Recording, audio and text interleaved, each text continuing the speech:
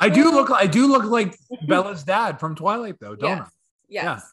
Yeah. You don't not look like him. Exactly.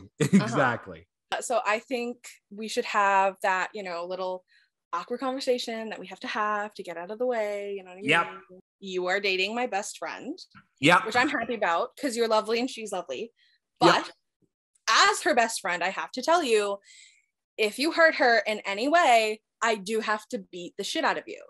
Absolutely. I'm talking about Hell's Angels getting involved, mafia, everything and everyone to kick the ever-living shit out of you, drag you behind the bikes, round town, let it be a warning to the others, you know what I mean? I will be hurt, yes. If you do actually hurt her, I am going to come to your house in the middle of the night while you sleep. I'm going to bring a machete. I'm going to come, me, myself, and I. It's just going to be me because if I bring the mafia and Hell's Angels, witnesses, you know what I mean? So it's just going to be me, a machete, maybe some poison, maybe, I don't know, a snake, if I can find one. Where can you find a good snake nowadays? Anyway, I'm going to come to your house. I'm going to get you while you sleep, and I'm going to strangle you with plastic wrap. I'm going to threaten you with a machete so you wet yourself, you know what I mean?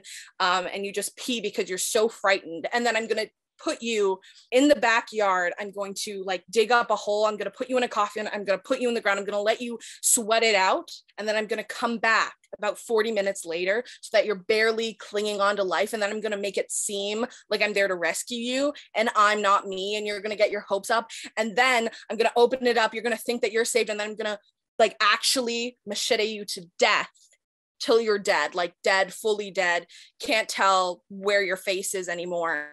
And then you'll be dead and you'll be grateful. You're going to thank God that you're dead because, my God, the fear, and you're just so happy to be out of it. And then you'll have a few good years until I die. And then I'm going to find you and I'm going to fucking haunt you. I'm just going to fuck with you every day just for funsies. And then, you're going to get Stockholm syndrome and you're just going to lose it and you're going to fall in love with me. And then we're going to actually get together and we're going to have a couple of kids, Anna and Stevie. But, we only have maybe 6 months of good with all of us, family unit, all of that stuff. And then the kids are going to start to resent you and they're going to hate you. And then we're going to get a divorce and you're barely going to see your kids. You're going to get maybe to see them every 2 weeks, supervised, of course. Not gonna let you see them alone. Anna is always crying whenever she sees you now. She fucking hates that mustache, wants nothing to do with you, but you're still her dad. She still likes you a little bit. You've wormed your way into her heart. However, Stevie fucking hates you. He's on my side, doesn't want to go. I make him go to one visitation. Otherwise, he's done. He's out. You miss him. Of course you do. He's your son. So all of this can be avoided. The good news is all of this can be avoided if you don't be a dick to my best friend. Okay. All right. Okay. Oh yeah. Yes. Okay. Hey. Great. So easy. Such a smooth conversation. Blah, I hate that, but it needed to happen.